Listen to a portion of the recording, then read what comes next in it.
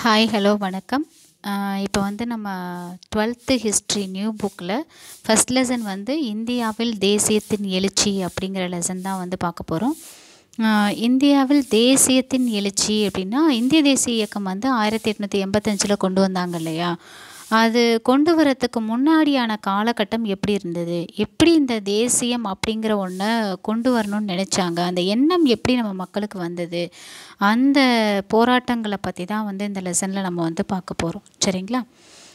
So இப்போ first பார்த்தோம் அப்படின்னா, இப்போ அந்த 85க்கு முன்னாடியான காலகட்டங்களில் ஆங்கிலேயர்கள் பார்த்தோம் அப்படின்னா முன்னை விடவே இப்போ ரொம்ப அதிகமாகவே வந்துட்டு நம்மளோட பொருளாதாரத்தை வந்து சுரண்டணும், நிறைய செல்வங்களை வந்து சுரண்டணும் அப்படிங்கிற எண்ணம் வந்து அவங்களுக்கு அதிகமாக இருந்தது.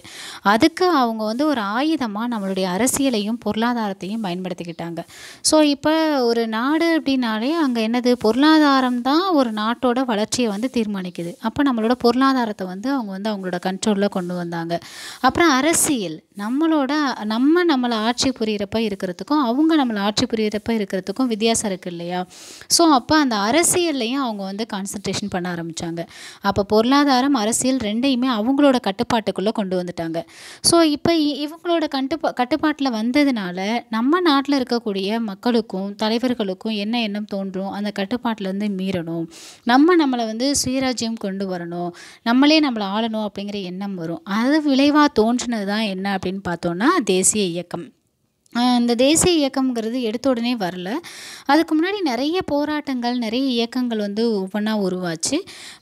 19ஆம் நூற்றாண்டில் வந்து சமூக சீர்திருத்த இயக்கங்கள் வந்து கொண்டு வந்தாங்க. அதுக்கப்புறம் பார்த்தோன்னா நிறைய போராட்டங்கள் வந்து நடந்தது.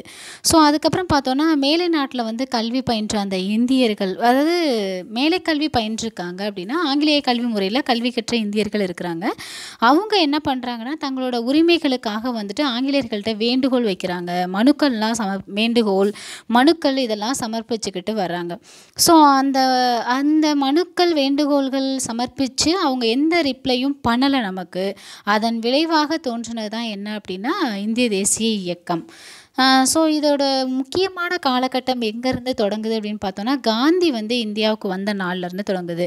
காந்தி வந்து தென்னாப்பிரிக்காவுக்கு வந்துட்டு வழக்கறிஞராக பணியாற்ற போயிருக்காரு.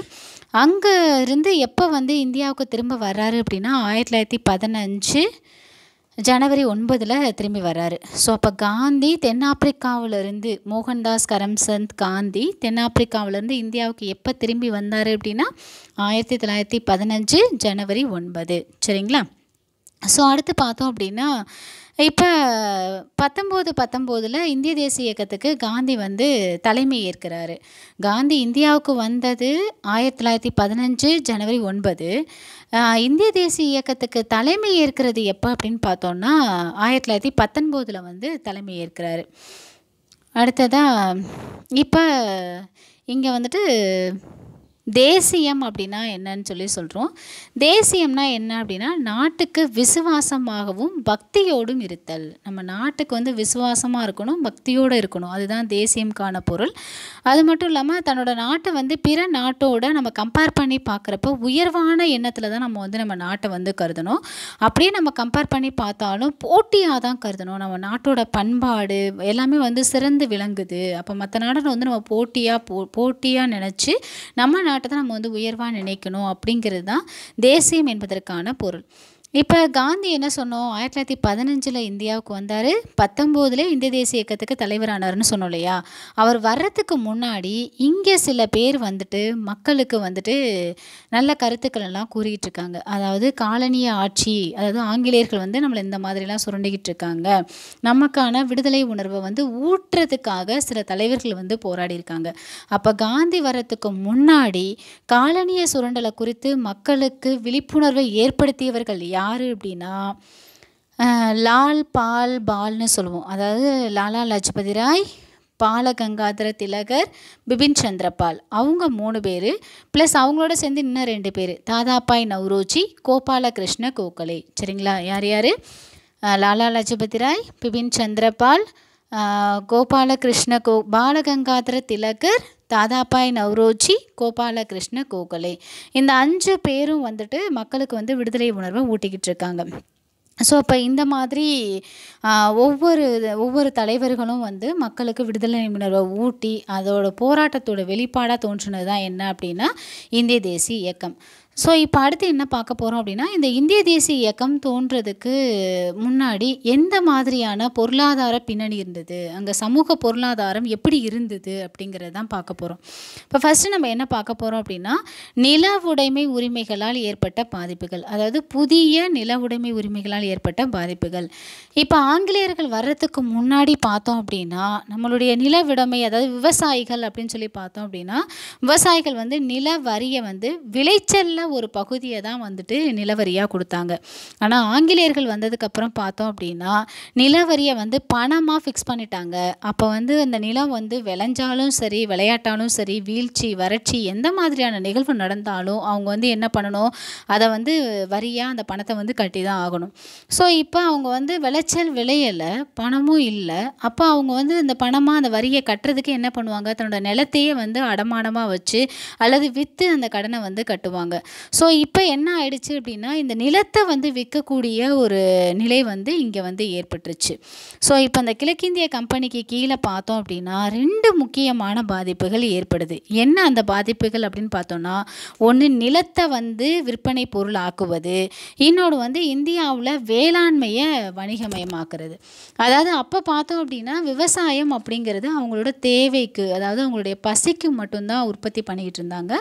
அதுக்கப்புறம் இவங்க ஆங்கிலேயர்கள் வந்ததுக்கப்புறம் வேளாண்மையை வந்து வியாபாரம் வணிகமயமாக்குனாங்க, நிலத்தையும் கூட விற்பனை பொருளாக மாற்றிட்டாங்க.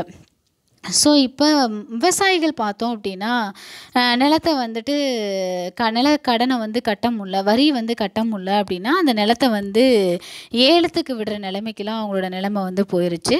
ஸோ இப்போ இந்த மாதிரி இருந்ததுனால அவங்க வந்துட்டு நிறைய மன அளவில் வந்து விவசாயிகள் வந்து பாதிக்கப்பட்டாங்க. அப்போ இந்த நிலங்களை வந்து பார்த்தோம் அப்படின்னா குத்தகை விடுற முறை வந்து இவங்க ஆங்கிலேயர்கள் காலத்தில் தான் வந்தது. அதாவது இந்த நிலத்துக்கான நிலப்பிரபுக்கள் அப்படிங்கிறவங்களை நியமிப்பாங்க. இந்த நிலப்பிரபுக்கள் பார்த்தோம் அப்படின்னா வெளியூரில் இருப்பாங்க, அவங்களுக்கும் இந்த நிலத்துக்கும் எந்த சம்மந்தமும் இருக்காது. ஆனால் அவங்க அந்த ஊரில் இருந்துக்கிட்டு அவங்க வந்து குத்தகை விட்டு மக்கள்கிட்ட வந்து வரியை வசூலிப்பாங்க. அந்த மாதிரி நிலப்பிரபுக்கள் முறை, குத்தகை முறை வந்து ஆங்கிலேயர்கள் வந்ததுக்கப்புறம் தான் வந்துட்டு இங்கே அறிமுகமாச்சு. ஸோ இப்போ என்ன பண்ணுறாங்க, மக்கள் வந்து நிலத்தையும் விற்பனைக்கு மாட்டுறாங்க. அது மட்டும் இல்லாமல் அவங்களுடைய விவசாயமும் பார்த்தோம் அப்படின்னா வணிகமயமாக்கிட்டதுனால அவங்களுக்கு வந்து தேவைக்கு நம்ம வந்து தன்னோட தேவைக்கோ தன்னோட உணவுக்கோ வந்து அவங்க வந்து மக்களோட பசியை நீக்கிற அளவுக்கு அவங்க வந்து பொருளாதாரம், அதாவது நிறைய பொருட்களை வந்து விளைவிக்க முடியல. அதன் காரணமாக அவங்களுக்கு வந்து ஒரு மன நிறைவின்மை வந்து ஏற்படுது. ஸோ இப்போ இந்த மாதிரியான பிரச்சனைகள் வந்து விவசாயிகளுக்கு வந்து நடந்துக்கிட்டு இருந்தது. அடுத்தது பார்த்தோம் அப்படின்னா கட்டுப்பாடுகளற்ற வணிக கொள்கை, அதாவது தொழில்நோக்க செயல்பாடுகள், அப்புறம் இந்திய கைவினைஞர்கள் மீது ஏற்படுத்திய தாக்கம். தொழில் நீக்க செயல்பாடுகள், இப்போ ஆங்கிலேயர்களோட தொழில் அவங்களுடைய ட்ரெஸ்ஸஸ் எல்லாம் கொண்டு வந்து இங்கே குவிக்கிறாங்க. அங்கே வந்து இங்கேருந்து மூலப்பொருட்களை எடுத்துகிட்டு போய் அங்கே வந்து பயன்படுத்தக்க பொருளாக மாற்றி இங்கிலாந்தில் மாற்றிட்டு நம்ம இந்தியாவுக்கு கொண்டு வந்து மறுபடியும் அதை விற்கிறாங்க. அப்போ அவங்களோட பொருட்களோட வரத்து வந்து அதிகமாயிட்டதுனால இங்கே இந்தியாவில் இருந்த தொழில்கள் வந்து நிறைய பாதிக்கப்பட்டுச்சு. அப்புறம் அந்த கட்டுப்பாடுகளற்ற வணிக கொள்கை அப்படின்னா லேஸ்ஃபேர் பாலிசி, அதாவது தலையீடா கொள்கை அப்படின்னு சொல்லி சொல்லுவோம். இந்த பாலிசி என்ன அப்படின்னா, இங்கே நம்ம நாட்டில் என்ன விளைஞ்சாலும் சரி விளையாட்டாலும் சரி, இங்கே நம்ம எவ்வளோ பஞ்சத்தில் இருந்தாலும் கூட ஆங்கிலேய அரசாங்கம் வந்துட்டு நம்மளுடைய பொருட்களை வந்து ஏற்றுமதி பண்ணிட்டு போகிறதே வாடிக்கையாக வச்சுருந்தாங்க. அதுதான் கட்டுப்பாடுகளற்ற வணிக கொள்கைன்னு சொல்கிறோம். அப்புறம் ஆங்கிலேயர்களோட தொழிற்சாலைகளில் உருவாக்கின பொருட்கள் வந்து நம்ம இந்திய சந்தைக்கு அதிகமாக வந்ததுனால இங்கே இருந்த கைவினைஞர்களோட தொழில்களும் வந்து பாதிக்கப்பட்டுச்சு. சரிங்களா? ஸோ இப்போ நம்ம இதை பற்றி தான் ப்ரீஃபாக வந்து பார்க்க போகிறோம். ஸோ இப்போ இங்கிலாந்தில் பார்த்தோம் அப்படின்னா தொழிற்புரட்சி ஏற்பட்டுச்சு. அந்த தொழிற்புரட்சியின் விளைவாக வந்து இந்தியாவில் வந்து தொழில்கள் வந்து ரொம்பவே நசுக்கப்பட்டுச்சு. ஸோ இப்போ வந்து ஆங்கிலேய அரசாங்கம் வந்து கட்டுப்பாடுகளற்ற சுதந்திர வணிகம், அதாவது லேஸ்ஃபேர் பாலிசியை வந்து பின்பற்றுறாங்க. ஆங்கிலேய அரசாங்கம் வணிக முறையில் பின்பற்றின பாலிசி என்ன அப்படின்னா கட்டுப்பாடுகளற்ற சுதந்திர வணிகம், அதாவது லேஸ்ஃபேர் பாலிசி. அடுத்து ஆங்கிலேய அரசாங்கம் வந்துட்டு இங்கே நம்ம இந்தியாவில் இருந்து பருத்தி, சணல், பட்டு, கச்சா பொருட்கள் இதெல்லாம் வந்து ஏற்றுமதி பண்ணிட்டு போகிறாங்க. என்னென்ன பொருட்களை ஏற்றுமதி பண்ணிட்டு போகிறாங்க? பருத்தி, சணல், பட்டு, கச்சா பொருட்கள் இதெல்லாம் ஏற்றுமதி பண்ணிட்டு போகிறாங்க. இங்கே இருந்து கச்சா பொருட்களை வந்து ஏற்றுமதி பண்ணிட்டு போய் அங்கே அவங்க தொழில்நுட்ப வளர்ச்சியோட உதவியால் அங்கே வந்து பயன்படத்தக்க பொருளாக மாற்றி கொண்டு வந்து மறுபடியும் இந்திய சந்தையிலேயே விற்பனை பண்ண ஆரம்பித்தாங்க. ஸோ இந்திய சந்தையில் அது வந்து எப்படின்னா மழை போல் வந்து குமிஞ்சிருந்தது. அதோட விலையும் பார்த்தோம் அப்படின்னா ரொம்ப கம்மியாக இருந்தது. அப்போ மக்கள் என்ன பண்ணுவாங்க, அந்த பொருட்களை தான் வாங்குவாங்க. அது மட்டும் இல்லாமல் அவங்களுக்கு தேவையான கச்சா பொருட்கள், அதாவது மூலப்பொருட்கள், அது வந்து அவங்களுக்கு தேவை அப்படிங்கிறதுக்காண்டி நம்ம மக்களை வந்து கச்சா பொருட்களை உற்பத்தி பண்ண சொல்லி நம்ம விவசாயிகளை வந்து கம்பல் பண்ணாங்க. ஸோ இப்போ இவங்களோட இந்த மாதிரியான செயல்பாடுகளால் நம்மளுடைய பொருட்கள் வந்து ரொம்பவே வந்து தன்னோட புகழ் வந்து இழந்து போயிருச்சு. இப்போ நம்ம இந்தியாவில் பார்த்தோம் அப்படின்னா கைத்தறி துணிகள், கைவினை பொருட்கள் வந்து அதிகமாக வந்து உற்பத்தி பண்ணிக்கிட்டு இருந்தாங்க. ஸோ இப்போ நம்ம இந்தியாவோட கைத்தறி பொருட்களும் கைத்தறி துணிகள், கைவினை பொருட்கள் இது எல்லாமே வந்துட்டு உள்நாட்டு சந்தையிலையும் உலக அளவில் பன்னாட்டு சந்தையிலையும் ரொம்ப முக்கியத்துவம் வாய்ந்ததாக இருந்தது. ஆனால் இங்கிலாந்துலேருந்து இந்த தொழில்நுட்ப வளர்ச்சியினால் கொண்டு வந்த பொருட்களுக்கு அப்புறம் நம்ம இந்தியாவோட இந்த புகழ் வந்து குறைய ஆரம்பிச்சிருச்சு. ஸோ இப்போ ஆங்கிலேய அரசாங்கத்தோட இந்த மாதிரியான நடவடிக்கைகளால் இந்தியாவில் இருந்த நெசவாளர்கள், பருத்தி இலை ஆடை தயாரிப்போர், தச்சர், கொல்லர், காலணி தயாரிப்போர், இப்படி நிறைய பேர் வந்து தன்னோட வேலையை வந்து இழந்துட்டாங்க. அவங்களோட பொருட்கள்லாம் இங்கே வந்து தயாரிக்க முடியல. அப்போ அவங்களுக்கெல்லாம் வந்து வேலை இல்லாத ஒரு நிலை வந்து ஏற்பட்டுச்சு. அதுக்கப்புறம் இங்கிலாந்து தொழிற்சாலைகளுக்கு வந்துட்டு அவுரி செடி வந்து ரொம்ப தேவைப்படுது. அவுரி செடினா என்ன அப்படின்னா அவுரி செடினா இண்டிகோன்னு சொல்லுவோம். அதாவது துணிகளுக்கு சாயம் போடக்கூடிய ஒரு செடி தான் என்ன அப்படின்னா, சாயம் தயாரிக்க பயன்படுற செடி தான் என்ன அப்படின்னா இந்த அவுரி செடி, அதாவது இண்டிகோ செடி. ஸோ இந்த இண்டிகோ செடியை வந்து விவசாயிகள் வந்து உற்பத்தி செய்யணும் அப்படின்னு சொல்லிட்டு அவங்க வந்து கம்பல் பண்ணுறாங்க. இதுக்கு வந்து ஒரு ஒப்பந்தமும் வந்து போடுறாங்க. நம்ம இந்திய விவசாயிகளோடு சேர்ந்து என்ன பண்ணுறாங்கன்னா ஒரு ஒப்பந்தம் போடுறாங்க. இந்த ஒப்பந்தம் மூலமாக அவங்க வந்து முன்னாடியே முன்பணமாக கொஞ்சம் வந்து விவசாயிகளுக்கு வந்து கொடுத்துருவாங்க. அதுக்கப்புறம் அவங்க அந்த பொருளை வந்துட்டு அந்த அவுரி செடியை வந்து தயாரித்து ஆங்கிலேய அரசாங்கத்துக்கு கொடுக்கணும். ஸோ முன்பணமாக கொஞ்சம் பொருளை கொடுத்துருவாங்க. அதுக்கப்புறம் அவுரி செடியை உற்பத்தி பண்ணி ஆங்கிலேய அரசாங்கத்துக்கு விற்பாங்க. ஆனால் அவங்க அப்போ கொடுக்குற விலை பார்த்தோம் அப்படின்னா சந்தை விலையை விடவே ரொம்ப கம்மியான ஒரு விலையாக இருக்கும். இதனால் விவசாயிகள் வந்து ரொம்பவே வந்து கொதிப்படைகிறாங்க. அவங்களும் தங்களுக்கான மனுக்கள் எல்லாம் வந்து அனுப்புகிறாங்க ஆங்கிலேய அரசாங்கத்துக்கு. இது மாதிரி வந்து எங்களுக்கு வந்து பணம் வந்து ரொம்ப கம்மியாக கிடைக்கிது, எங்களுக்கு தேவையான உற்பத்திக்கு தேவையான அளவுக்கு பணம் கிடைக்கல, அதோட இந்த இண்டிகோ செடியை வந்து நாங்கள் உற்பத்தி பண்ணுறதுனால எங்களோட விவசாயம் வந்து பாதிக்கப்படுது அப்படின்னு நிறைய மனுக்கள் வந்து ஆங்கிலேய அரசாங்கத்துக்கு அனுப்பிக்கிட்டு இருக்கிறாங்க. ஆனாலும் ஆங்கிலேய அரசாங்கம் வந்து இதுக்கு எந்த நடவடிக்கையும் வந்து எடுக்கலை. அதனால நம்ம புரட்சியாளர்கள் வந்துட்டு இண்டிகோ கழகம் அப்படின்னு ஒன்று நடத்துகிறாங்க. எப்போ அப்படின்னா 1859 1860. சரிங்களா? இண்டிகோ கழகம் அல்லது அவுரி கழகம் எப்போ நடக்குது? 1859 1860. சரிங்களா?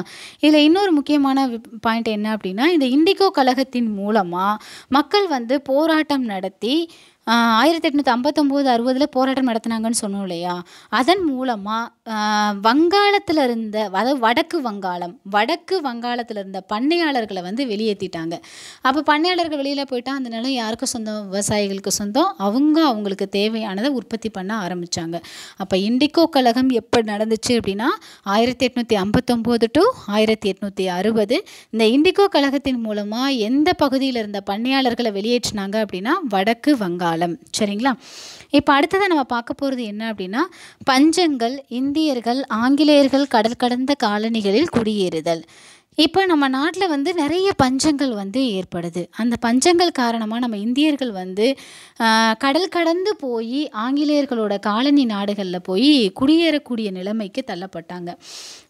அதாவது என்ன அப்படின்னு பார்த்தோன்னா, இப்போ நம்மளோட நாட்டில் இப்போ என்ன பிரச்சனை வந்துருச்சு? விவசாயமும் வந்து பாதிக்கப்படுது. அவங்க நிலவரி அதிகமாக செலுத்தினதுனால விவசாயமும் பாதிக்கப்பட்டுருச்சு. அடுத்து தொழில்துறைகளும் பார்த்தோம் அப்படின்னா ஆங்கிலேய அரசாங்கம் வந்து அங்கே உற்பத்தி பண்ணி இங்கிலாந்தில் உற்பத்தி பண்ணி நம்ம இந்தியாவை சந்தையாக யூஸ் பண்ணுறதால நம்ம நாட்டு பொருட்களும் வந்து அங்கே வந்து தன்னோட புகழை வந்து இழந்துருச்சு. ஸோ இதன் விளைவாக தொழில்களும் பாதிக்கப்பட்டுச்சு, விவசாயமும் பாதிக்கப்பட்டுச்சு. அது மட்டும் இல்லாமல் நீர்ப்பாசன ஏற்பாடுகளையும் வந்து மராமத்து செய்யலை. இந்த கொடுமையினால் இது மட்டும் இல்லாமல் நிலவரியை வேற நிலவரி வேற அவங்க வந்து கொடுக்கணும். அப்போ பஞ்சம் வேற ஏற்படுது. இப்போ இந்த பஞ்சத்தப்பெல்லாம் வந்து நம்ம இந்திய ஆட்சியாளர்கள் என்ன பண்ணுவாங்க அப்படின்னா, வரியில் வந்து விலக்களிப்பாங்க. அப்புறம் தானியங்களோட விலைகளை வந்து முறைப்படுத்துவாங்க. பஞ்சத்தால் பாதிப்புக்குள்ளான பகுதிகளிலிருந்து உணவோ தானியங்களோ ஏற்றுமதி செய்கிறத வந்து தடுத்துருவாங்க. ஆனால் ஆங்கிலேய அரசாங்கம் என்ன பண்ணாங்க அப்படின்னா, நீ பஞ்சத்தில் அடிபட்டாலும் சரி, எத்தனை பேர் இங்கே செத்தாலும் சரி, எங்களுக்கு தேவையான உணவுப் பொருட்களையும் பண்டங்களையும் நாங்கள் வந்து ஏற்றுமதி பண்ணிட்டு போவோம் அப்படின்னு சொல்லிட்டு ஆங்கிலேய அரசாங்கம் ஏற்றுமதி பண்ணிட்டு போனாங்க.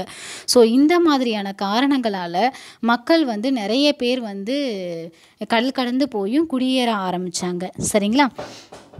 ஸோ இப்போ இந்த மாதிரி பஞ்சத்தினால வந்து எவ்வளோ மக்கள் வந்து உயிரிழந்திருக்காங்க அப்படின்னு சொல்லி பார்த்தோன்னா, 1770 1900 இந்த காலகட்டத்தில், அதாவது 1770 to 1900 என்னது, கிட்டத்தட்ட 130 வருஷம். இந்த 130 வருஷத்துக்கு இடைப்பட்ட காலகட்டத்தில் 25 மில்லியன் மக்கள் வந்து பஞ்சத்தால் உயிரிழந்திருக்காங்க. சரிங்களா? எவ்வளோ மக்கள்?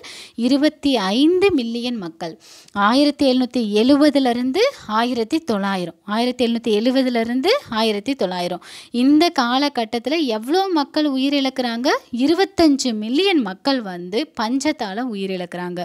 அதுக்கப்புறம் 1793 1900 இப்போ பார்த்தோம் அப்படின்னா கிட்டத்தட்ட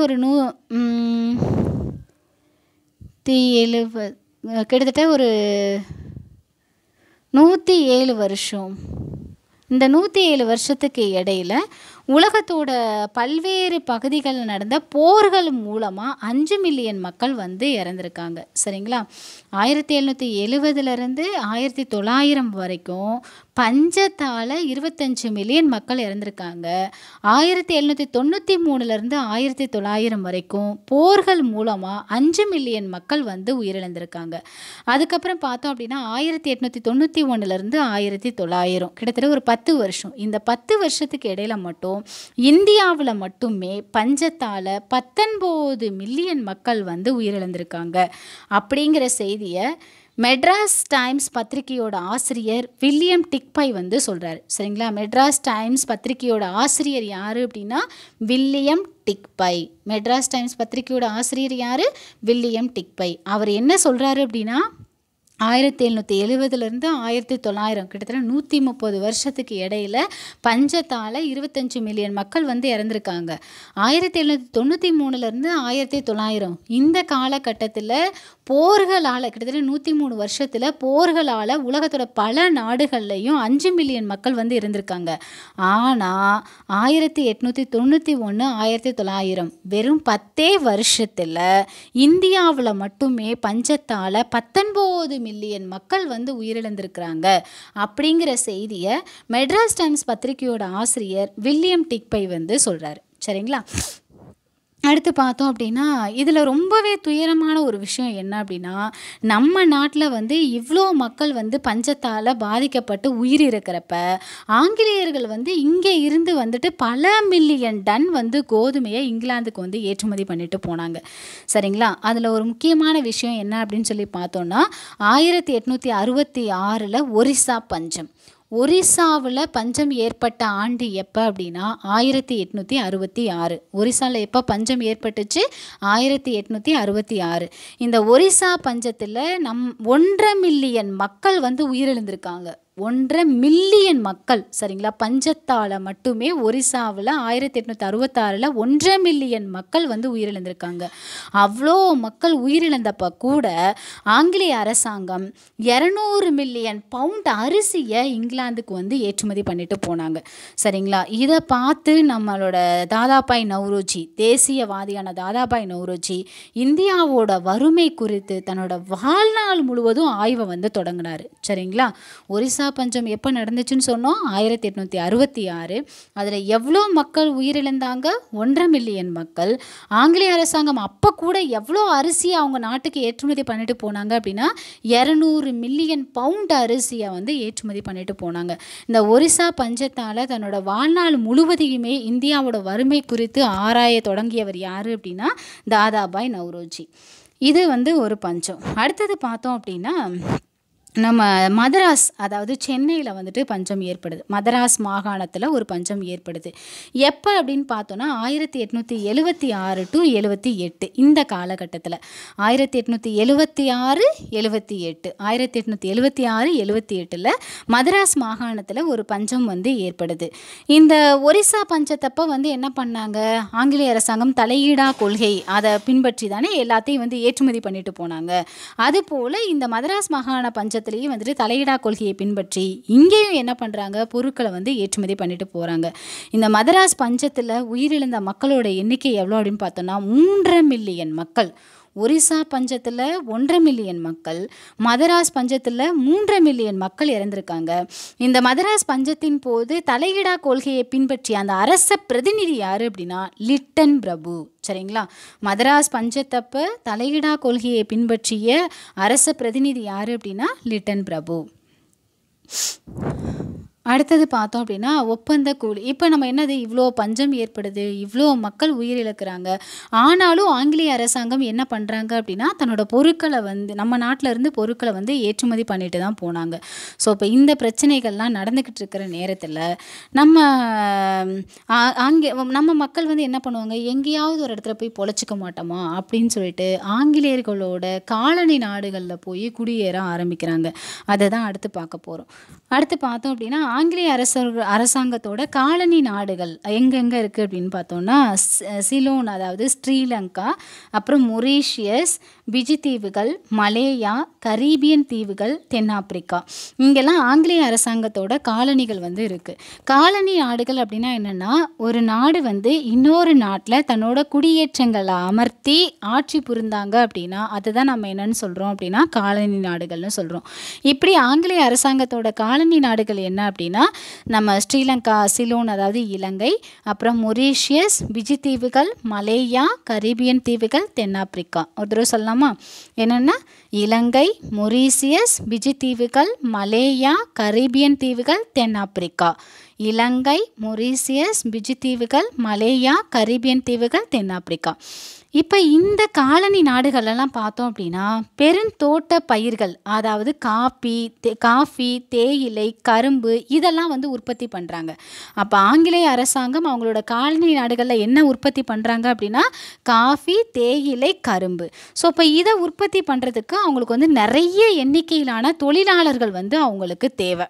அந்த தொழிலாளர்கள் தேவை அப்படிங்கிறதுனால 1815 சிலோன் ஆளுநர் வந்துட்டு மதராஸ் ஆளுநருக்கு ஒரு லெட்ரு போடுறாரு. 1815 சிலோன் ஆளுநர் யாருக்கு லெட்ரு போடுறாரு, மதராஸ் ஆளுநருக்கு லெட்ரு போடுறாரு.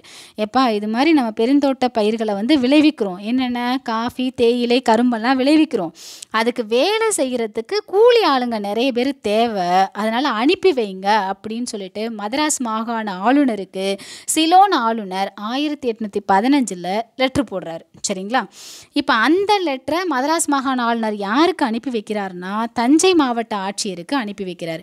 அவர் வந்து தஞ்சை மாவட்ட ஆட்சியர் வந்து என்ன சொல்கிறாரு அப்படின்னா, இது மாதிரி இங்கே இருக்கிற மக்கள்லாம் வந்து மண் மேலே ரொம்ப பற்று கொண்டவங்க, அதனால் இவங்களை இந்த ஊர்லேருந்து நகர செய்கிறது ரொம்பவே கஷ்டம் அப்படின்னு சொல்லிட்டு தஞ்சை மாவட்ட ஆட்சியர் வந்து அதுக்கு பதில் சொல்கிறாரு.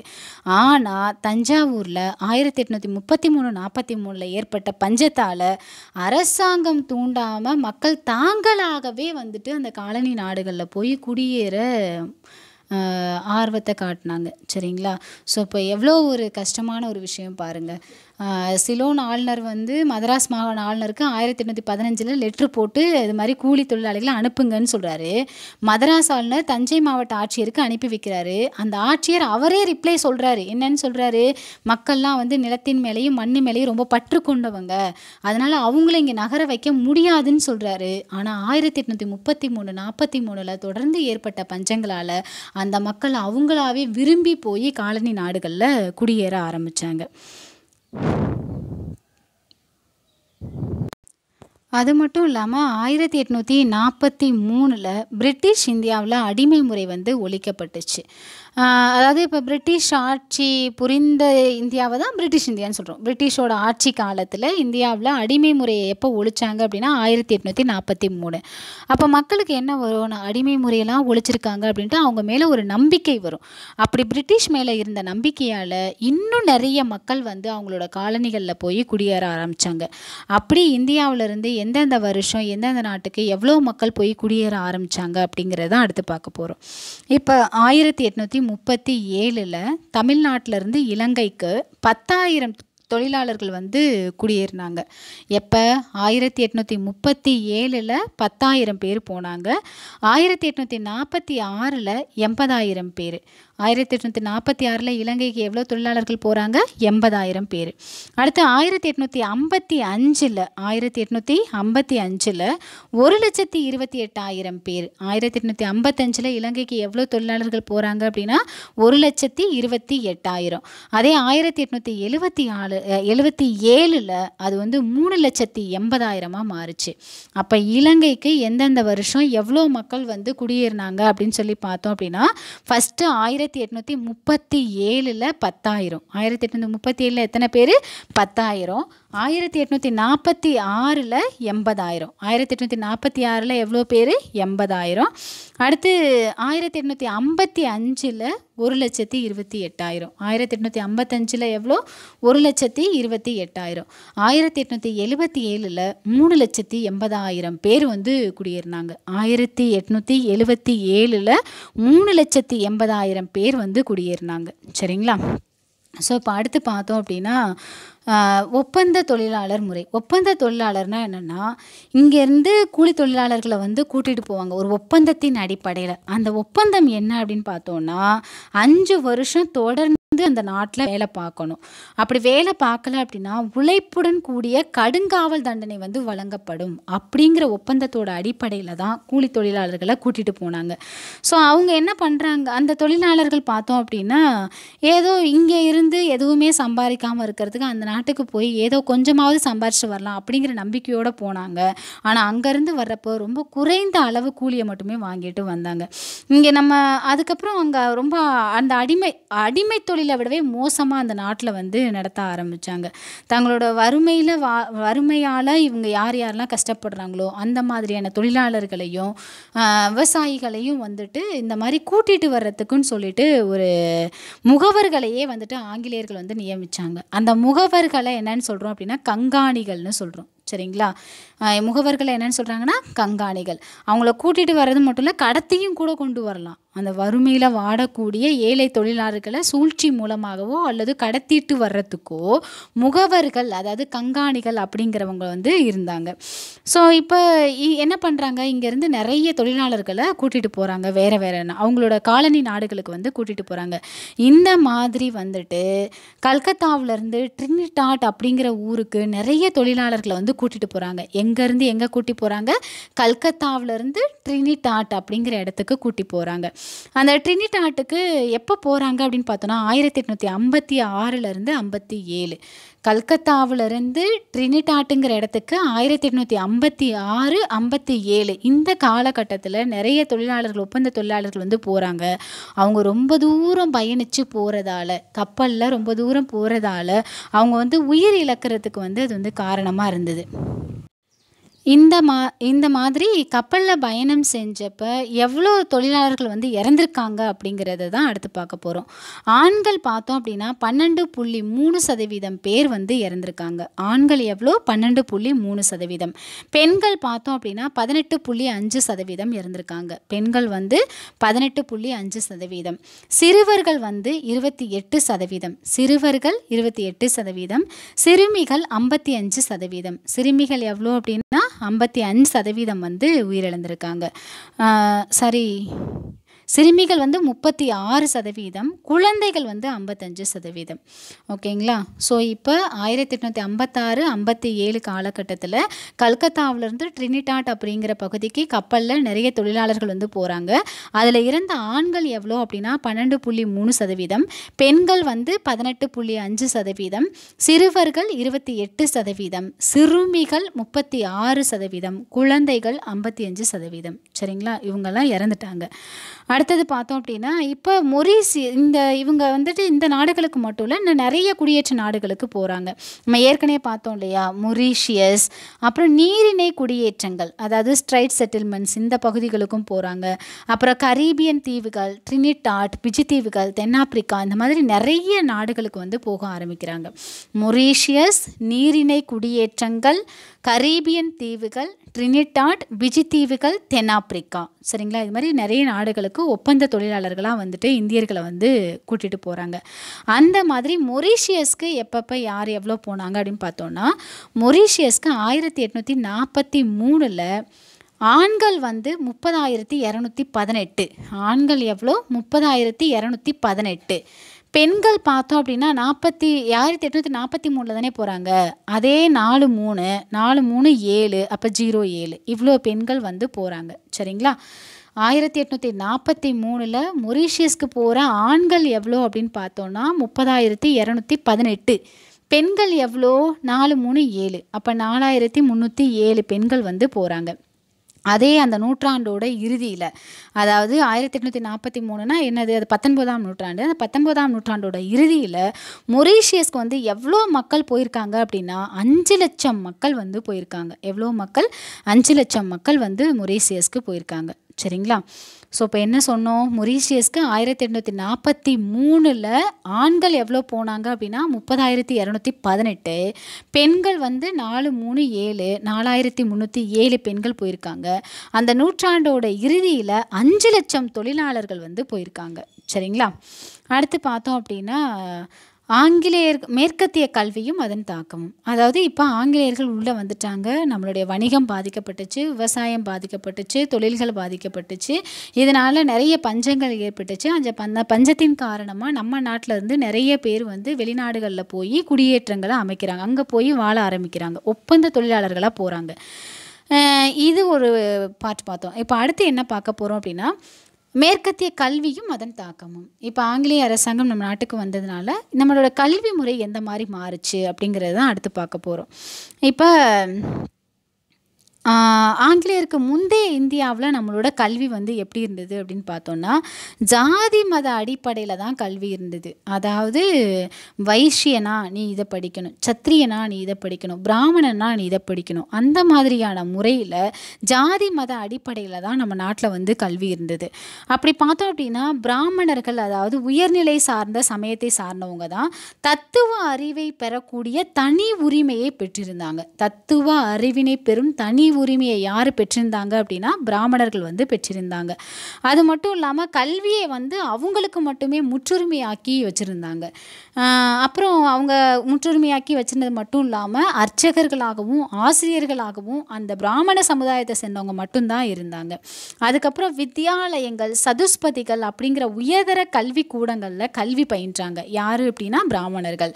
வித்யாலயங்கள், சதுஸ்பதிகள்ங்கிற உயர்தர கல்வி கூடங்களில் கல்வி பெறக்கூடிய வாய்ப்பு யாருக்கு மட்டுமே இருந்தது அப்படின்னா பிராமணர்களுக்கு மட்டுமே இருந்தது. சரிங்களா, வித்யாலயங்கள், சதுஸ்பதிகள், என்ன உயர்தர கல்வி நிறுவனங்கள் பேர் என்ன? வித்யாலயங்கள், சதுஸ்பதிகள். அடுத்தது பார்த்தோம் அப்படின்னா அந்த புனிதமான மொழி அப்படின்னு சொல்லி அந்த காலகட்டத்தில் வந்து சமஸ்கிருத மொழியை சொன்னாங்க. இந்த பிராமணர்கள் வந்து சமஸ்கிருத மொழியில் வந்து கல்வி கற்றாங்க. அப்புறம் தொழில்நுட்ப அறிவு, அதாவது தொழில்நுட்ப அறிவு, அதுலேயும் குறிப்பாக பார்த்தோம் அப்படின்னா கட்டடக்கலை, உலோகவியல், இந்த படிப்பு, இந்த மாதிரியான அறிவுகள்லாம் பார்த்தோம் அப்படின்னா பரம்பரையாக, அதாவது ஒரு சந்ததிக்கிட்ட இருந்து இன்னொருத்தவங்களுக்கு அப்படி தான் வந்து பரப்பப்பட்டுச்சு.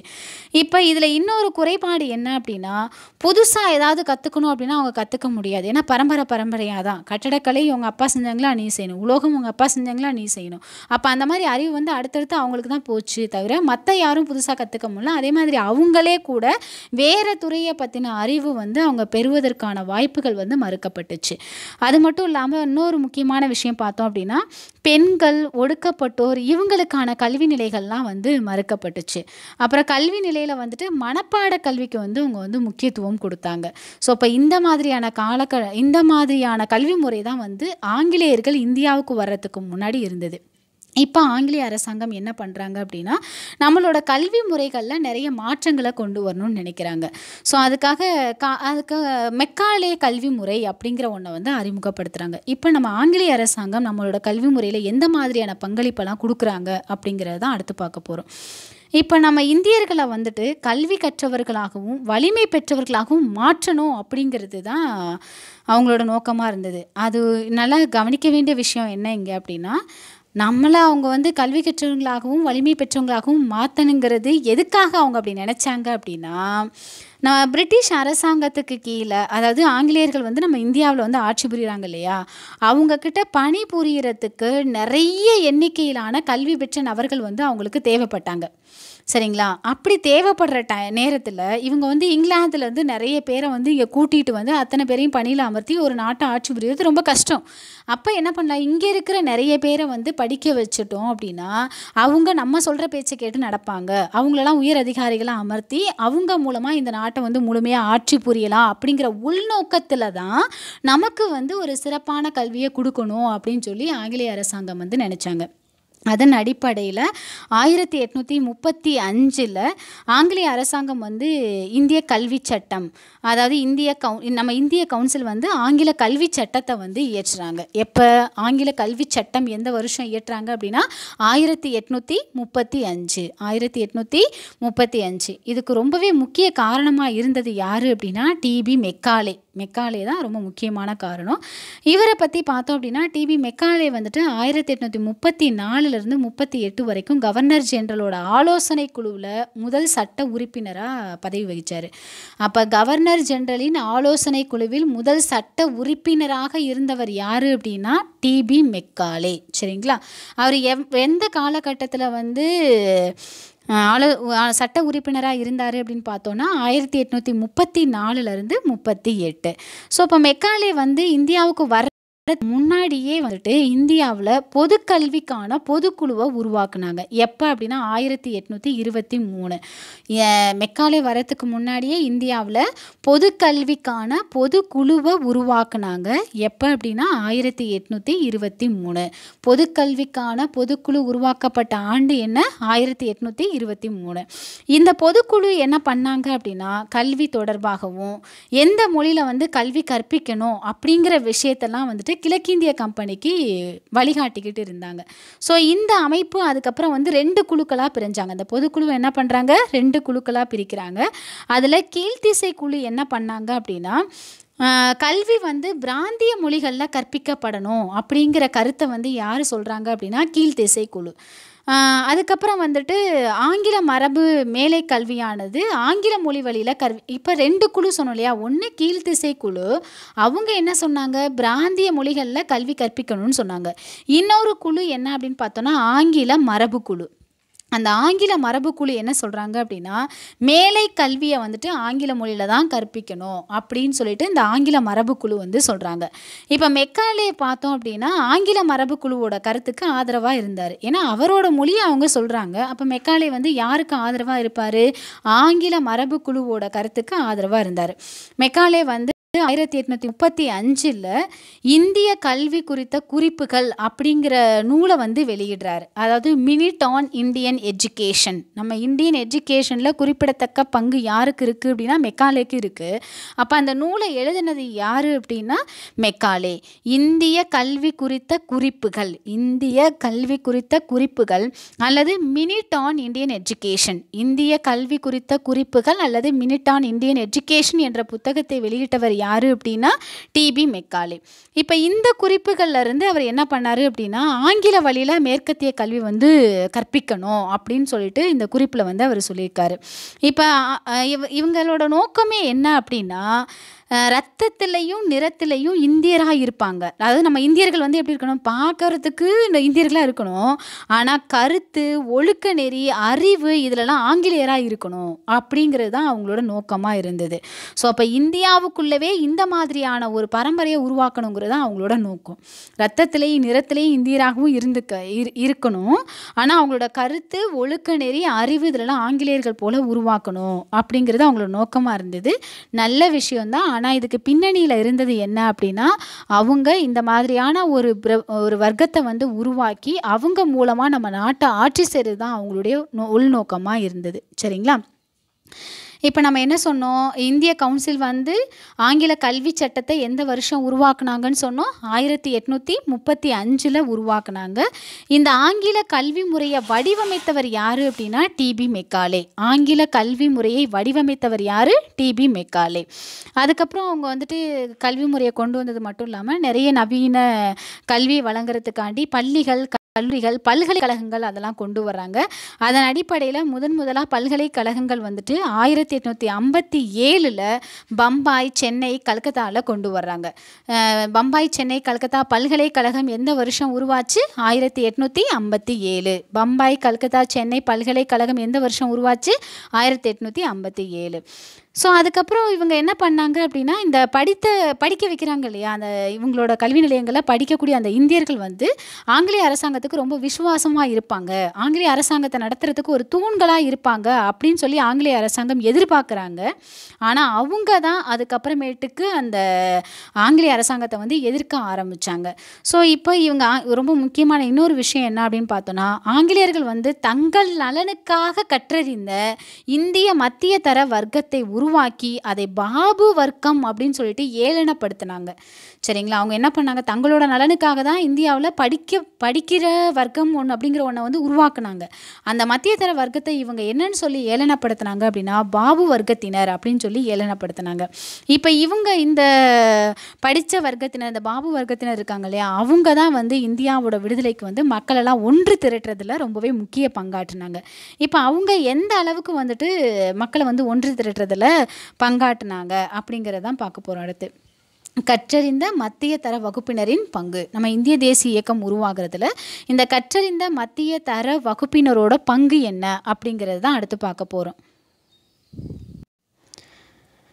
இப்போ இந்த கற்றறிந்த அந்த மத்திய தர வகுப்பினர் மூலமாக நவீன இந்திய கற்றறிந்தோர் அப்படிங்கிற ஒரு பிரிவு வந்து உருவாச்சு. இது வந்து உருவாக்குனது யார்? ஆங்கிலேயர்கள். ஆங்கிலேயர்கள் வந்து இந்த மாதிரி நவீன கற்றறிந்த இந்திய பிரிவை வந்து உருவாக்கி அவங்கள வந்து பல பதவிகளில் வந்து அமர்த்தினாங்க. அது எந்த மாதிரியான பதவிகள் அப்படின்னு சொல்லி பார்த்தோம் அப்படின்னா, வணிக வர்த்தக சமூகங்கள், நிலப்பிரபுக்கள், லேலாவதி செய்வோர், அதாவது வட்டிக்கு பணத்தை கடன் கொடுப்போர், அவங்கள தான் லேலாவதி செய்வோர்னு சொல்லுவோம். அப்புறம் ஆங்கிலம் பயின்ற ஏகாதிபத்திய அரசின் துணை நிர்வாக பிரிவுகளில் பணியமர்த்தியிருக்காங்க. அப்புறம் மருத்துவர்கள், வழக்கறிஞர்கள், இந்த மாதிரி நிறைய தொழில்களில் வந்து நிறைய பதவிகளில் வந்துட்டு இந்த கற்றறிந்தவர்கள் வந்து பதவி வகித்தாங்க. அதில் லேலாவதி செய்வோர்னா என்னது? வட்டிக்கு பணத்தை கடன் கொடுப்போர். லேலாவதி செய்வோர்னா வட்டிக்கு பணத்தை கடன் கொடுப்போர். ஸோ இப்போ இவங்க என்ன பண்ணாங்க, இந்த கற்றறிந்த பிரிவினர் வந்து ஆங்கிலேய அரசாங்கத்தோட நல்ல ஒரு இணக்கமாக தான் இருந்துட்டு வந்தாங்க. ஆனாலும் கூட நம்ம நாடு வந்து சுதந்திரம் பெற்றால் நம்ம சுதந்திர இந்தியாவில் மட்டும்தான் நம்ம இந்திய மக்களோட மொத்த விருப்பமும் நிறைவேறும் அப்படிங்கிறத வந்து அவங்க உணர்ந்தாங்க. அதனால இந்த வர்க்கத்தினர் எல்லாருமே என்ன பண்ணாங்க அப்படின்னா, நிறைய மக்கள்கிட்ட வந்து நாட்டுப்பற்றை வந்து உருவாக்க ஆரம்பித்தாங்க, விடுதலை உணர்வை வந்து உருவாக்க ஆரம்பித்தாங்க. நிறைய சமூக சமய சீர்திருத்த இயக்கங்கள் எல்லாம் உருவாக்குனாங்க. அந்த சமூக சமய சீர்திருத்த இயக்கங்களுக்கு அவங்க வந்து தலைமை ஏற்று நடத்தினாங்க. அந்த மாதிரி இந்த நவீன இந்திய கற்றறிந்தோர் பிரிவை சேர்ந்தவர்கள் யார் அப்படின்னு பார்த்தோன்னா, ராஜாராம் மோகன் ராய், ஈஸ்வர சந்திர வித்யாசாகர், சுவாமி விவேகானந்தர், அரவிந்த கோஷ், கோபாலகிருஷ்ண கோகலே, தாதாபாய் நவ்ரோஜி, ஃபெரோஷா மேத்தா, சுரேந்திரநாத் பானர்ஜி. சரிங்களா? இந்த நவீன இந்திய கற்றறிந்தோர் பிரிவை சேர்ந்தவர்கள் யார் அப்படின்னா, ராஜாராம் மோகன் ராய், ஈஸ்வர சந்திர வித்யாசாகர், சுவாமி விவேகானந்தர், அரவிந்த கோஷ், கோபாலகிருஷ்ண கோகலே, தாதாபாய் நவ்ரோஜி, ஃபெரோஷா மேத்தா, சுரேந்திரநாத் பானர்ஜி. சரிங்களா? மொத்தம் 8 பேர். நவீன இந்திய கற்றறிந்தோர் பிரிவை சார்ந்தவர்கள் ராஜாராம் மோகன் ராய், ஈஸ்வர சந்திர வித்யாசாகர், சுவாமி விவேகானந்தர், அரவிந்த கோஷ், கோபாலகிருஷ்ண கோகலே, தாதாபாய் நவ்ரோஜி, ஃபெரோஷா மேத்தா, சுரேந்திரநாத் பானர்ஜி. ஸோ இப்போ இவங்க என்ன பண்ணுறாங்க, நிறைய சமூக சமய இயக்கங்கள் எல்லாம் உருவாக்கி அதுக்கு தலைமை ஏற்று மக்கள்கிட்ட வந்து விடுதலை வேட்கையை வந்து உருவாக்குறாங்க.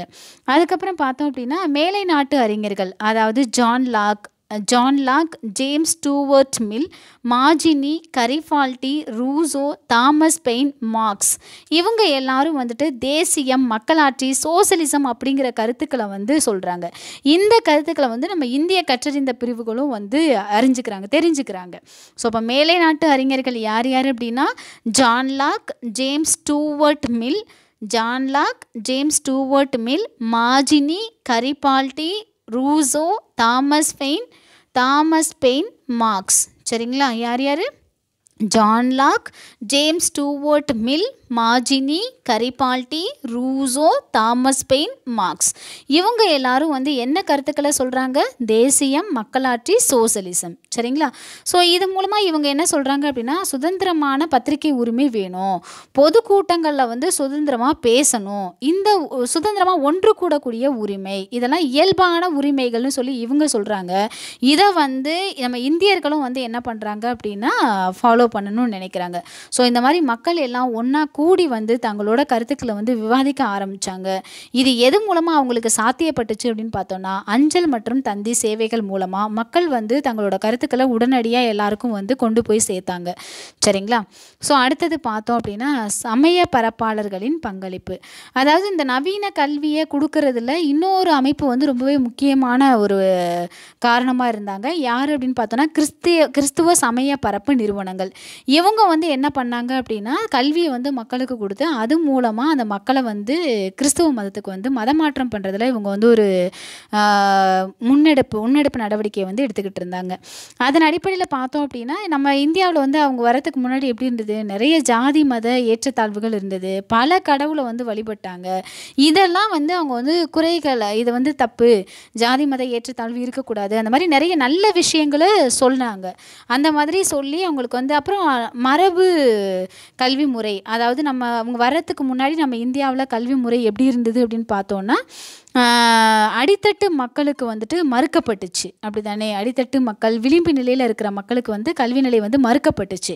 இவங்க வந்ததுக்கப்புறம் அவங்களுக்கும் சேர்த்து கல்வியெல்லாம் தர்றாங்க. அப்போ என்ன பண்ணுவாங்க? அந்த மக்கள் வந்து கிறிஸ்துவ மதத்துக்கு மதம் மாறணும்னு நினைப்பாங்க. ஆனாலும் கூட குறைஞ்ச அளவில் தான் வந்துட்டு கிறிஸ்துவ மதத்துக்கு வந்து மதம் மாறினாங்க. சரிங்களா? ஸோ ஆனால் இவங்களில் ரொம்ப முக்கியமான விஷயம் என்ன அப்படின்னா இந்த கிறிஸ்துவ சமயம், இந்த கிறிஸ்துவ மதம் வந்து விடுத்த சவால்கள் வந்து பல்வேறு சமூக சமய சீர்திருத்த இயக்கங்கள் வந்து தோன்றதுக்கு காரணமாக அமைஞ்சுது. ஸோ இப்போ இதன் முடிவில் வந்து என்ன மாதிரியான சமூக சமய சீர்திருத்த இயக்கங்கள் வந்து தோன்றியிருக்குது அப்படிங்கிறது தான் அடுத்து பார்க்க போகிறோம். இப்போ இந்த சமூக சமய சீர்திருத்தங்கள் அப்படின்னு சொல்லி பார்த்தோம் அப்படின்னா இவங்க வந்துட்டு ஃபஸ்ட்டு என்ன உணர்றாங்கன்னா அரசியல்லாம் நம்ம ஈடுபடுறது இருக்கட்டும், பட் அதுக்கு முன்னாடி மக்களை வந்து என்ன பண்ணணும் அப்படின்னா சீர்திருத்தணும் அப்படிங்கிறத அவங்க வந்து உணர்ந்தாங்க. அதன் அடிப்படையில் தான் வந்து என்ன பண்ணுறாங்க அப்படின்னா இந்த 19ஆம் நூற்றாண்டில் வந்துட்டு நிறைய சமூக சமய சீர்திருத்த இயக்கங்கள் வந்து உருவாக்குறாங்க. அதை வந்து 3 பிரிவாக பிரிக்கிறாங்க. ஒன்று என்ன அப்படின்னா சீர்திருத்த இயக்கங்கள். சரிங்களா? ரெண்டாவது வந்து மீட்பு இயக்கங்கள். சரிங்களா? சீர்திருத்த இயக்கங்கள், மீட்பு இயக்கங்கள். அடுத்தது பார்த்தோம் அப்படின்னா சமூக இயக்கங்கள். மூணாவது என்ன அப்படின்னு பார்த்தோம்னா சமூக இயக்கங்கள். 3 வகையாக அந்த இயக்கங்களை பிரிக்கிறாங்க. என்னது? சீர்திருத்த இயக்கங்கள், மீட்பு இயக்கங்கள், சமூக இயக்கங்கள். இதில் இந்த சீர்திருத்த இயக்கங்கள் யார் யார் கொண்டு வந்திருக்கா அப்படின்னு பார்த்தோன்னா ராஜாராம் மோகன் ராய் என்ன கொண்டு வந்திருக்காரு? பிரம்ம சமாஜ் யார் கொண்டு வந்தது? ராஜாராம் மோகன் ராய். பிரம்ம சமாஜத்தை யார் கொண்டு வந்தது? ராஜாராம் மோகன் ராய் 1828 கொண்டு வந்தார். பிரம்ம சமாஜத்தை ராஜாராம் மோகன் ராய் எப்போ கொண்டு வந்தார் அப்படின்னா 1828. ராஜாராம் மோகன் ராயோட இறப்புக்கு அப்புறம் கேசவ் சந்திர சென், ஈஸ்வர சந்திர வித்யாசாகர் அவங்க வந்து இந்த இயக்கத்தை வந்து தொடர்ந்து நடத்துகிறாங்க. அப்போ ராஜாராம் மோகன் ராய் வந்து பிரம்ம சமாஜத்தை 1828 கொண்டு வந்தார். அவரோட இறப்புக்கு அப்புறம் இந்த இயக்கத்தை வந்து நடத்தினவங்க யார் அப்படின்னா கேசவ் சந்திர சென், ஈஸ்வர சந்திர வித்யாசாகர். கேசவ் சந்திர சென், ஈஸ்வர சந்திர வித்யாசாகர். அடுத்தது பார்த்தோம் அப்படின்னா பிரார்த்தனை சமாஜ் யார் கொண்டு வந்தது அப்படின்னா ஆத்மாராம் பாண்டுரங். பிரார்த்தனை சமாஜத்தை கொண்டு வந்தது யார்? ஆத்மாராம் பாண்டுரங். பிரார்த்தனை ஆத்மார்த்தமாக பண்ணணும் 67 வயசில். அப்போ பிரார்த்தனை சமாஜத்தை கொண்டு வந்தது யார் அப்படின்னா ஆத்மாராம் பாண்டுரங் 1867 கொண்டு வராரு. அதுக்கப்புறம் பார்த்தோம் அப்படின்னா அலிகார் இயக்கத்தை யார் கொண்டு வந்தது அப்படின்னா சையது அகமது கான். அலிகார் இயக்கம் யார் கொண்டு வந்தது? சையது அகமது கான். சரிங்களா? ஸோ இப்போ இது 3ஐயும் நம்ம என்னன்னு சொல்கிறோம் அப்படின்னா சீர்திருத்த இயக்கங்கள்னு சொல்கிறோம். அடுத்து மீட்பு இயக்கங்கள் அப்படின்னு எதை சொல்கிறோம் அப்படின்னா ஆரிய சமாஜ், அதாவது சுவாமி தயானந்த சரஸ்வதி கொண்டு வந்தது தான் என்ன அப்படின்னா ஆரிய சமாஜ். அதை எப்போ கொண்டு வந்தாங்க அப்படின்னா 1875 கொண்டு வந்தாங்க. ஆரிய சமாஜத்தை தயானந்த சரஸ்வதி எப்போ கொண்டு வந்தார்? 1875 1875 கொண்டு வந்தார். அதுக்கப்புறம் ராமகிருஷ்ண இயக்கம், தியோபந்த் இயக்கங்கள், இதெல்லாம் வந்து என்னன்னு சொல்கிறோம் அப்படின்னா மீட்பு இயக்கங்கள்னு சொல்கிறோம். மீட்பு இயக்கங்கள் என்ன? ஆரிய சமாஜ், ராமகிருஷ்ண இயக்கம், தியோபந்த் இயக்கங்கள். அதுக்கப்புறம் சமூக இயக்கங்கள்னு எதை சொல்கிறோம் அப்படின்னா புனேயில் வந்து ஜோதிபாய் பூலே வந்து கொண்டு வந்தார். புனேயில் சமூக இயக்கத்தை தொடங்கி நடத்தியவர் யார் அப்படின்னா ஜோதிபா பூலே. புனேயில் ஜோதிபா பூலே. கேரளாவில் நாராயண குரு, ஐயன் காளி. கேரளாவில் 2 பேர், ஒன்று நாராயண குரு, இன்னொன்று ஐயன் காளி. தமிழ்நாட்டில் ராமலிங்க அடிகள், வைகுண்ட சுவாமிகள். தமிழ்நாட்டில் ராமலிங்க அடிகள், வைகுண்ட சுவாமிகள், அதுக்கப்புறம் அயோத்திதாசர். சரிங்களா? தமிழ்நாட்டில் 3 பேர், ராமலிங்க அடிகள், வைகுண்ட சுவாமிகள், அயோத்திதாசர். சரிங்களா? அந்த சமூக இயக்கங்களில் யார் யார் எந்தெந்த ஊரில் அப்படின்னு பார்த்தோம் அப்படின்னா பூனேயில் யார்? ஜோதிபா பூலே. பூனை பேர் ஜோதி அப்படின்னு ஞாபகம் வச்சுக்கோங்க. அப்போ புனேயில் வந்து ஜோதிபா பூலே. கேரளாவில் நாராயண குரு, அப்புறம் ஐயன் காளி. நாராயண குரு, ஐயன் காளி. தமிழ்நாட்டில் ராமலிங்க அடிகள், வைகுண்ட சுவாமிகள், அப்புறம் அயோத்திதாசர். சரிங்களா? இந்த மாதிரியான சமூக சமய சீர்திருத்த இயக்கங்களை கொண்டு வர்றாங்க. அதுக்கப்புறம் பார்த்தோம் அப்படின்னா ராஜாராம் மோகன் ராய் பிரம்ம சமாஜத்தை எப்போ கொண்டு வந்தாருன்னு சொன்னோம்? 1828 கொண்டு வந்தார். அதுக்கப்புறம் பிரார்த்தனை சமாஜத்தை யார்? ஆத்மாராம் பாண்டுரங் எப்போ கொண்டு வந்தார்? 1867. ஆரிய சமாஜத்தை சுவாமி தயானந்த சரஸ்வதி எப்போ கொண்டு வந்தார்? 1875. ராஜாராம் மோகன் ராயோட இறப்புக்கு அப்புறம் பிரம்ம சமாஜத்தை எடுத்து நடத்தினது யார் அப்படின்னா கேசவ் சந்திர சென் மற்றும் ஈஸ்வர சந்திர வித்யாசாகர். இந்த சீர்திருத்த அமைப்புகள் எல்லாமே என்ன பண்ணாங்க அப்படின்னு பார்த்தோம்னா சதி ஒழிப்பு, குழந்தை திருமண ஒழிப்பு, விதவை மறுமணம், இந்த மாதிரியான சீர்திருத்தங்கள்லாம் வந்து அக்கறை செலுத்தினாங்க. இது மாதிரி இது வந்து இந்துக்கள்கிட்ட இந்த சீர்திருத்த இயக்கங்கள் வந்து அக்கறை செலுத்தினாங்க. இஸ்லாமியர்கள்கிட்ட வந்துட்டு இந்த சீர்திருத்த இயக்கங்கள் வந்து யார் இந்த மாதிரியான சீர்திருத்தங்கள்லாம் எடுத்து சொன்னாங்க அப்படின்னு பார்த்தோன்னா அலிகார் இயக்கம். அப்போ இஸ்லாமியர்களிடம் இந்த மாதிரியான சதி ஒழிப்பு, குழந்தை திருமண ஒழிப்பு, விதவை மறுமணம், இந்த மாதிரியான சீர்திருத்தங்கள்லாம் எடுத்து சொன்னது யார் அப்படின்னா அலிகார் இயக்கம். சரிங்களா? அடுத்து இந்த இந்திய தேசிய எழுச்சிக்கான பிற முக்கிய காரணங்கள் என்னென்ன அப்படின்னு சொல்லி பார்த்தோம் அப்படின்னா ஃபர்ஸ்ட் ஒன் வந்து 1857 குறித்த ஓயாத நினைவுகள். நமக்கு நல்லா தெரியும் 1857 வந்து ஒரு பெருங்கலகம் வந்து நடந்தது அப்படின்னு சொன்னோம். அதுதான் இந்தியாவின் முதல் சுதந்திர போர் அப்படின்னு சொல்லக்கூடிய அளவுக்கு நடந்ததுன்னு சொன்னோம். இப்போ அந்த போரோட நினைவுகள், அதன் காரணமும் அதுவும் ஒரு காரணம் இந்திய தேசிய இயக்கம் உருவாகிறதுக்கு. இப்போ 1857 பேரெழுச்சியே இந்திய தேசிய இயக்கத்தின் பிறந்த நாளாகும். இந்திய தேசிய இயக்கத்தின் பிறந்த நாள் அப்படின்னு எதை சொல்கிறோம் அப்படின்னா 1857 பெருங்கலகம். அந்த பெருங்கலகத்துக்கு அப்புறம் தான் வந்து இந்திய தேசிய இயக்கம்னு உருவாக்கணும் அப்படிங்கிற எண்ணமே வந்து ரொம்ப ஸ்ட்ராங்காக வந்து நம்மளோட மனசில் வர ஆரம்பிச்சுது. அதனால் இந்திய தேசிய இயக்கத்தின் பிறந்த நாள்னு எதை சொல்கிறோம் அப்படின்னா 1857 பெருங்கலகம். இப்போ 1857 பெருங்கலகம் நடந்தது. அந்த புரட்சியெல்லாம் ஒடுக்கப்பட்டதுக்கு அப்புறமும் கூட ஆங்கில இராணுவம் வந்துட்டு நிறைய அட்டூழியங்கள் வந்து பண்ணுறாங்க நம்ம மக்களுக்கு. அது எல்லாமே வந்து பழி தீர்க்காமையே வந்து இருந்தாங்க. அதனால என்ன பண்ணாங்க, இதெல்லாம் வந்து ஒரு முடிவுக்கு கொண்டு வரணும் அப்படிங்கிறதோட ஒரு எண்ணத்தோட வெளிப்பாடு தான் என்ன அப்படின்னா இந்திய தேசிய இயக்கம். இப்போ அந்த 1857 பெருங்கலகம் முடிஞ்சதுக்கு அப்புறம் பார்த்தோம் அப்படின்னா இராணுவ சட்டங்கள் வந்து இராணுவத்தோட நடைமுறைகள் எதையுமே வந்து ஆங்கிலேய அரசாங்கம் வந்து பின்பற்றலை. அதுக்கப்புறம் இராணுவ நீதிமன்றம் பார்த்தோம் அப்படின்னா நம்ம கைதிகளை வந்துட்டு விசாரிக்கிறாங்க. அவங்க வந்து குற்றம் புரிஞ்சாங்களோ புரியலையோ என்னவா இருந்தாலும் அவங்களுக்கு வந்து தூக்கிலிடுறது உறுதி அப்படின்னு வந்து சொன்னாங்க. அவங்க குற்றம் புரிந்தாங்க புரியலைங்கிறதெல்லாம் விசாரிக்காமலே வந்து தூக்கிலிட மரண தண்டனை அப்படிங்கிறத வந்து விதிச்சாங்க. அந்த மாதிரி அந்த தண்டனை விதிக்கப்பட்டவங்க வந்து அந்த ஆங்கிலேய உயர் அதிகாரிகளால் தொடர்ந்து வந்து துன்புறுத்தப்பட்டுக்கிட்டே இருந்தாங்க. அதுக்கப்புறம் பார்த்தோம் அப்படின்னா 1857 ஜூன்லேருந்து செப்டம்பர் இந்த காலகட்டத்தில் வந்து ஆங்கிலேய அரசாங்கம் வந்து டெல்லியை போய் முற்றுகையிட்டாங்க. ஆங்கிலேய அரசாங்கம் டெல்லியை போய் எப்போ முற்றுகையிட்டாங்க அப்படின்னா 1857 ஜூன்லேருந்து செப்டம்பர் வரைக்கும். இப்போ பம்பாய் மாகாணத்தோட ஆளுநர் வந்து எல்பின்ஸ்டன். பம்பாய் மாகாணத்தோட ஆளுநர் யார்? எல்பின்ஸ்டன். அவர் வந்து ஒரு கடிதம் போடுறாரு. பம்பாய் மாகாண ஆளுநர் எல்பின்ஸ்டன் யாருக்கு கடிதம் எழுதுறாரு அப்படின்னா, அப்போதைய இந்தியாவோட எதிர்கால அரச பிரதிநிதி சர் ஜான் லாரன்ஸுக்கு வந்து கடிதம் போடுறாரு. எப்போ? 1864. பம்பாய் மாகாணத்தோட முன்னாள் ஆளுநர் யார்? எல்பின்ஸ்டன். அவர் யாருக்கு கடிதம் போடுறாரு? இந்தியாவின் எதிர்கால அரச பிரதிநிதி சர் ஜான் லாரன்ஸுக்கு கடிதம் போடுறாரு. எப்போ? 1864. அப்போ என்ன சொல்கிறாரு அப்படின்னா, நண்பன் பகைவன் எந்த வேறுபாடும் இல்லாமல் முழு வீச்சில் நம்ம வந்து பழி வாங்கிட்டோம். இது பார்க்க எப்படி இருக்குது அப்படின்னா, கொள்ளையடிக்கிறத பொறுத்த மட்டும் நம்ம நாதிர் ஷாவையே உண்மையாக மிஞ்சிட்டோம் அப்படின்னு சொல்லிட்டு சொல்கிறாரு. நாதிர் ஷா படையெடுப்பு வந்து இந்தியாவையே ரத்த பூமி ஆக்குச்சு அப்படின்னு சொல்லி படிச்சிருக்கோம். ஸோ அப்போ அந்த அளவுக்கு நாதிர் ஷாவை விடவே நம்ம வந்து அதிகமாக கொள்ளையடிச்சிட்டோம் அப்படின்னு சொல்லிட்டு எல்பின்ஸ்டன் வந்துட்டு சர் ஜான் லாரன்ஸ்க்கு வந்து கடிதம் எழுதுறாரு. சரிங்களா? நண்பன் பகைவன் என்ற வேறுபாடின்றி முழு வீச்சிலான பழிவாங்குதல் மேற்கொள்ளப்பட்டுள்ளது.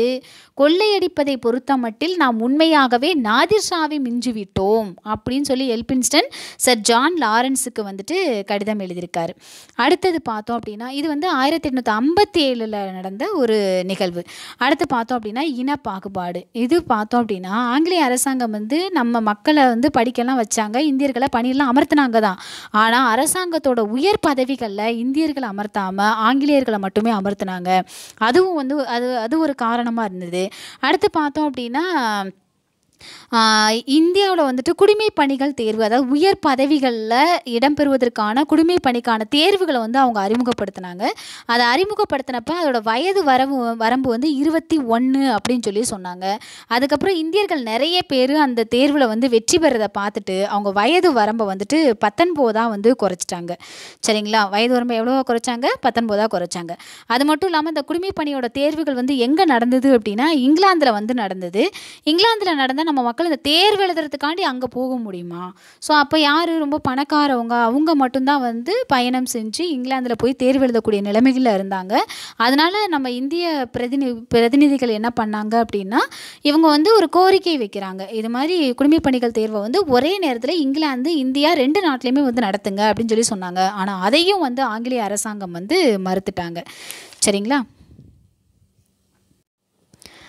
அடுத்து வந்துட்டு இந்தியர்களுக்கு எதிரான அடக்குமுறை, அதாவது சுரண்டல் நடவடிக்கைகள். அதில் பார்த்தோம் அப்படின்னா, இப்போ அரசாங்கத்துக்கு எதிராக வந்து நிறைய படித்த அந்த உயர் வகுப்பினர் என்ன பண்ணாங்க, மக்களை வந்து அரசாங்கத்துக்கு எதிராக வந்து தூண்டுனாங்க இல்லையா? அந்த மாதிரி தூண்டுறவங்களுக்கு தண்டனை கொடுக்கறதுக்காக இந்திய தண்டனை சட்டம் 1870 அப்படிங்கிற ஒன்றை கொண்டு வந்தாங்க. இந்திய தண்டனை சட்டம் எந்த வருஷம்? 1870. அது எந்த பிரிவு, அதோட ஆர்டிக்கிள் என்ன அப்படின்னு பார்த்தோன்னா 124A. இந்திய தண்டனை சட்டம் 1870 124A. இந்திய தண்டனை சட்டம் எப்போ? 1870 124A. அதுக்கப்புறம் வந்து அடக்குமுறை ஒழுங்காற்று சட்டம் அப்படிங்கிறத அறிமுகப்படுத்தினாங்க. அப்புறம் ரொம்ப முக்கியமான ஒன்று, பத்திரிகைகளை தணிக்கைக்கு உட்படுத்தக்கூடிய பிராந்திய மொழி சட்டம் 1878. பிராந்திய மொழி சட்டம் எப்போ அப்படின்னா 1878. அந்த பிராந்திய மொழி சட்டம் எதுக்காக அப்படின்னா, பத்திரிகைகளை தணிக்கைக்கு உட்படுத்துறதுக்காக கொண்டு வந்தது தான் பிராந்திய மொழி சட்டம். இது மாதிரி நிறைய சட்டங்கள் வந்து போட ஆரம்பித்தாங்க. அப்புறம் இங்கிலாந்துலேருந்து என்ன பண்ணாங்க, பருத்தி இலையாலான துணிகளெல்லாம் கொண்டு வந்து இங்கே இறக்குமதி பண்ணாங்க இல்லையா? அந்த இறக்குமதி வரியை, அதாவது அந்த சுங்க வரியை வந்து குறைச்சிட்டாங்க. இந்தியாவில் உற்பத்தி செய்கிற துணிகளுக்கு உள்நாட்டு தீர்வையே உயர்த்துறாங்க. என்ன ஒரு கொடுமை பாருங்கள். அவன் அங்கேருந்து துணிகளெல்லாம் உற்பத்தி கொண்டு வந்து நம்ம நாட்டில் வரியை குறைச்சி விற்பானாமா, நம்ம நாட்டில் உற்பத்தி பண்ணக்கூடிய பொருட்களுக்கு வரியை வந்து உயர்த்துவாங்களாம். ஸோ இப்போ இந்த மாதிரி நிறைய ரீசன் வந்து அப்போ இருந்தது. அது மட்டும் இல்லாமல் இன்னொரு முக்கியமான விஷயம் பார்த்தோம் அப்படின்னா, ரிப்பன் பிரபு அவர் வந்து அரச பிரதிநிதியாக இருந்தப்போ இல்பர்ட் மசோதாவை கொண்டு வந்தார். இல்பர்ட் மசோதாவை கொண்டு வந்தது யார் அப்படின்னா ரிப்பன் பிரபு. இந்த இல்பர்ட் மசோதானா என்ன அப்படின்னு பார்த்தோன்னா, நம்ம இந்திய நீதிபதிகள் வந்துட்டு ஐரோப்பியர்களை வந்துட்டு விசாரிக்கலாம். ஐரோப்பியர்கள்லாம் யார்? ஆங்கிலேயர்களை வந்து நம்ம இந்திய நீதிபதிகள் வந்து அவங்க தப்பு பண்ணாங்கன்னா விசாரிக்கலாம் அப்படிங்கிற ஒரு சட்டம் தான் என்ன அப்படின்னா இல்பர்ட் மசோதா. அதை கொண்டு வந்தது யார் அப்படின்னா ரிப்பன் பிரபு. ஆனால் ஐரோப்பியர்கள் அதை ஒத்துவாங்களா? நம்ம இந்திய நீதிபதிகள் வந்து விசாரிக்கலாம்னு சொன்னால் ஒத்துக்குவாங்களா? ஒத்துக்கலை. ஸோ அதனால் வந்துட்டு என்ன பண்ணுறாங்க அப்படின்னா அவங்க எதிர்ப்பு தெரிவிக்கிறாங்க. ஸோ இந்த இல்பர்ட் மசோதாவில் வந்து சில திருத்தங்களை வந்து கொண்டு வர்றாங்க. சரிங்களா?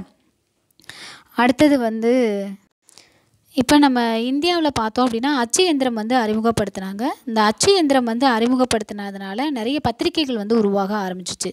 பத்திரிகைகள் என்ன பண்ணாங்க அப்படின்னு பார்த்தோன்னா, அவங்க அந்த பத்திரிகைகள் எந்த மாதிரியான பங்கு வந்து வகித்தாங்க, இந்த இந்திய தேசிய காங்கிரஸ் உருவாகிறதுக்கு அவங்க என்ன பங்கு வகித்தாங்க அப்படிங்கிறத அடுத்து பார்க்க போகிறோம். அவங்க வந்து தன்னாட்சி, மக்களாட்சி, குடிமயமாக்குதல் மாதிரி நிறைய சிந்தனைகளை வந்து மக்கள்கிட்ட வந்து பரப்புகிறாங்க.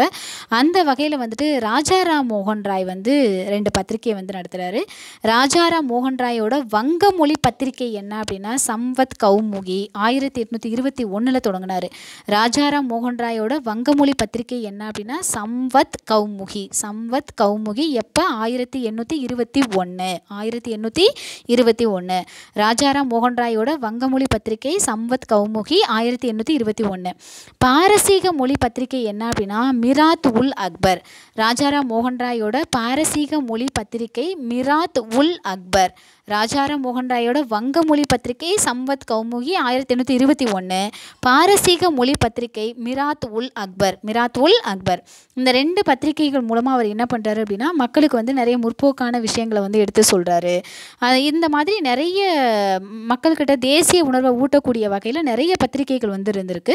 அதில் முக்கியமான பத்திரிகைகள் என்ன அப்படின்னு சொல்லி பார்த்தோம் அப்படின்னா அமிர்த பஜார் பத்திரிகா, தி பாம்பே கிரானிக்கல், தி ட்ரிபியூன், தி இந்தியன் மிரர், தி ஹிந்து, அப்புறம் சுதேசமித்ரன். சரிங்களா? என்னென்ன பத்திரிகை? அமிர்த பஜார் பத்திரிகா, தி பாம்பே கிரானிக்கல், தி ட்ரிபியூன், தி இந்தியன் மிரர், தி இந்து, சுதேசமித்ரன். இதெல்லாம் மக்கள்கிட்ட வந்து தேசிய உணர்வை வந்து ஊட்டின பத்திரிகைகள். அடுத்து இந்தியாவோட பழம்பெருமையை வந்து வணங்கணும் அப்படிங்கிறத பற்றி பார்த்தோம் அப்படின்னா வில்லியம் ஜோன்ஸ் வந்து என்ன பண்ணார் அப்படின்னா அராபிய மொழியில் இருந்த மத மற்றும் வரலாற்று இலக்கிய நூல்களை வந்துட்டு ஆங்கிலத்தில் மொழிபெயர்த்தார். சரிங்களா? யார்?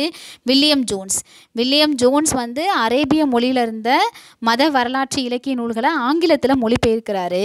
சார்லஸ் வில்கின்ஸ் வந்து என்ன பண்ணார் அப்படின்னா பாரசீக மொழியில் மொழிபெயர்க்கிறாரு. பாரசீக மொழியிலிருந்து ஆங்கிலத்துக்கு மொழிபெயர்க்கிறாரு. மேக்ஸ் முல்லர் வந்துட்டு சமஸ்கிருத மொழியிலிருந்து ஆங்கிலத்துக்கு மொழிபெயர்க்கிறாரு. வில்லியம் ஜோன்ஸ் வந்து எந்த மொழியிலேருந்து எல்லாருமே ஆங்கிலத்துக்கு தான் மொழிபெயர்க்கிறாங்க. வில்லியம் ஜோன்ஸ் எந்த மொழியை மொழிபெயர்க்கிறாரு? அராபிய மொழி. வில்லி வந்து அரபி வில்லி. அப்போ வில்லியம் ஜோன்ஸ் பார்த்தோம் அப்படின்னா அராபிய மொழியிலிருந்து ஆங்கிலத்துக்கு மொழிபெயர்க்கிறாரு. சார்லஸ் வில்கின்ஸு பாரசீகி, சீக்கி, அப்போ பாரசீக மொழி. சார்லஸ் வில்கின்ஸ் எந்த மொழியிலேருந்து எதுக்கு மொழிபெயர்க்கிறாரு? பாரசீக மொழியிலேருந்து ஆங்கிலத்துக்கு மொழிபெயர்க்கிறாரு. மேக்ஸ் முல்லர், முள்ளு மாதிரி குத்துறது நம்ம சமஸ்கிருத மொழி. அப்போ மேக்ஸ் முல்லர் வந்துட்டு சமஸ்கிருத மொழியிலேருந்து ஆங்கில மொழிக்கு மொழிபெயர்க்கிறாரு. அடுத்து அரவிந்த கோஷ் வந்துட்டு ஒன்று சொல்கிறாரு. அரவிந்த கோஷ் என்ன சொல்கிறாரு அப்படின்னா தேசியத்தின் குறிக்கோளானது இந்திய சிந்தனையை, இந்திய குணநலன்களை, இந்திய உணர்வுகளை, இந்திய ஆற்றலை, இந்தியாவின் உன்னதத்தை மீட்டெடுப்பதாகும். மேலும் உலகை தடுமாறச் செய்யும் பிரச்சனைகளை இந்திய மனப்பாங்குடன் இந்திய நிலைப்பாட்டில் தீர்த்து வைப்பதாகும் அப்படின்னு சொல்லி யார் சொன்னது அப்படின்னா அரவிந்த கோஷ். தேசியத்தோட குறிக்கோள் என்ன அப்படின்னா இந்தியாவோட சிந்தனை, இந்தியாவோட குணநலன், உணர்வுகள், ஆற்றல் இது எல்லாத்தையும் மீட்டெடுக்கிறது தான். உலகத்தையே தடுமாற செய்யக்கூடிய பிரச்சனைகள் எல்லாத்தையும் நம்ம இந்திய மனப்பாங்கூட இந்திய நிலைப்பாட்டில் இருந்து தீர்த்து வைக்கணும் அப்படின்னு சொல்லி சொன்னது யார் அப்படின்னா அரவிந்த கோஷ். தொடர்ந்து வந்து வீடியோவை பாருங்கள். இதோட தொடர்ச்சி வந்து அடுத்த வீடியோவில் வந்து போடுறேன். லைக் பண்ணுங்கள், சப்ஸ்கிரைப் பண்ணுங்கள், லைக் பண்ணுங்கள், ஷேர் பண்ணுங்கள், கமெண்ட் பண்ணுங்கள். தேங்க்யூ ஃபார் வாட்சிங்.